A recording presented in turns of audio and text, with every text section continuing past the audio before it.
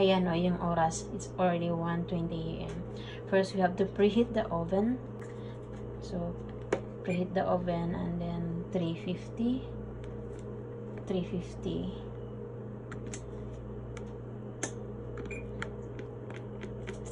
degrees. So, ipapainit muna natin yung oven.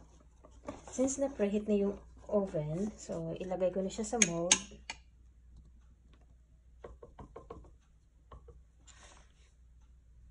Yan.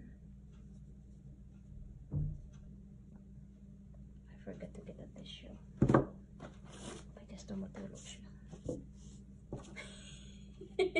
I'm using spatula to scrape off all the marang.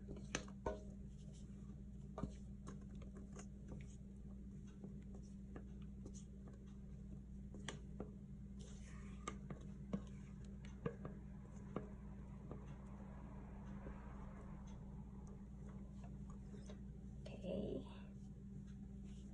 Medyo i-wipe off lang natin siya ng konti. And then, sa baking pan ko, I'm using this baking pan na may rubber sa likod.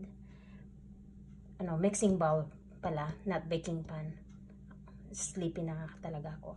Para pag mix ng cake, hindi siya gagalaw-galaw. So, didikit lang siya sa table.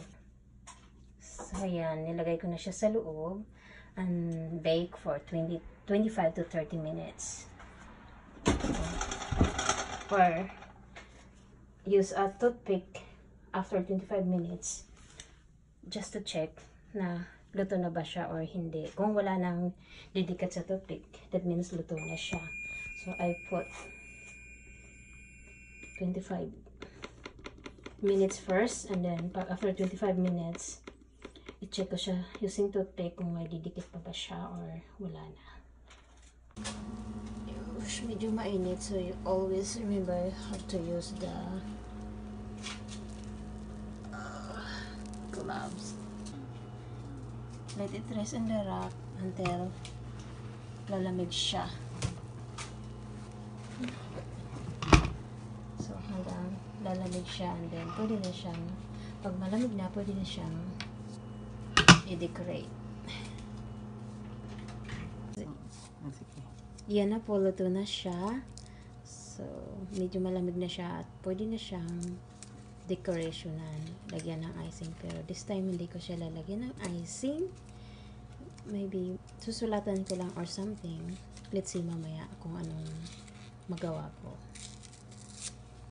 This is the finished product of my simple creation. Thank you so much for watching, guys. Please don't forget to hit the like and subscribe. See you on my next vlog. Thanks.